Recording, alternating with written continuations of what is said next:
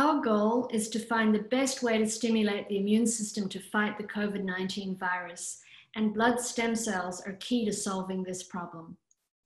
To develop a vaccine, we want to use a part of the immune system called dendritic cells, which help process the virus in our body into smaller pieces called peptides that can stimulate the immune system. Unfortunately, the most powerful types of dendritic cells in the body are incredibly rare in the blood, too rare to use for these experiments. So we found a way to take blood stem cells and generate millions of dendritic cells in a dish to discover the best viral peptides to stimulate the immune system. These peptides could be used in a vaccine.